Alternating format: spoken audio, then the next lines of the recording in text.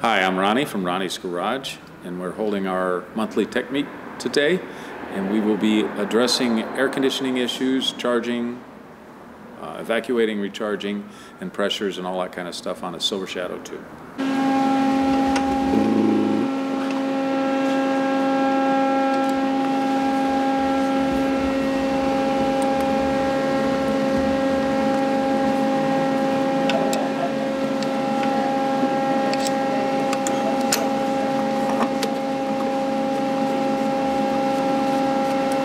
Threads are lubricated nicely now. So I backed it off 3/4 of a turn again.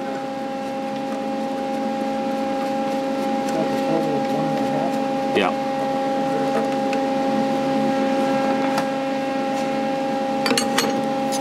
So Ronnie, any thoughts about what I saw coming out this way? It came out the pressure relief. It did? I'm sure, yeah. Okay. So it worked as planned? Was a pressure problem. Works better that way.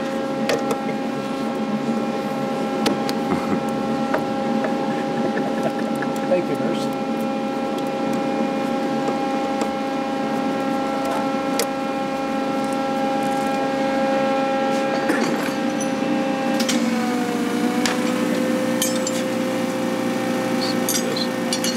I still might need this, huh?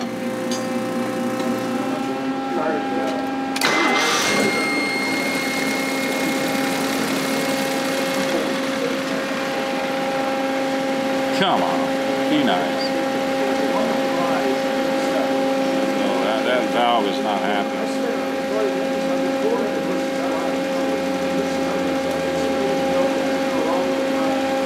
So here's the deal. I don't like that valve, but like I said, we can't get it. There is a kit that deletes that POA valve, and it's just a tube that bolts in there that's straight through.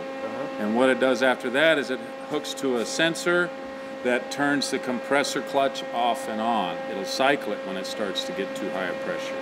So that's the next step. But at this point, I don't think you're going to blow off again like you did. Okay. So I'm going to suggest that we'll just button it up. It should blow cold for you.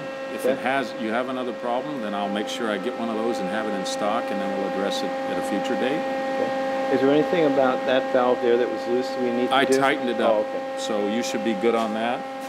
And we're full on Freon. You're full on Freon. It's got a full charge. Any potential issues with the condenser? No, I don't think so. I don't think there's a problem with that.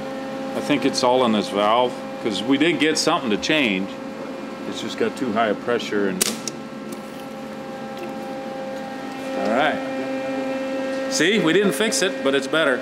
Thanks for joining us.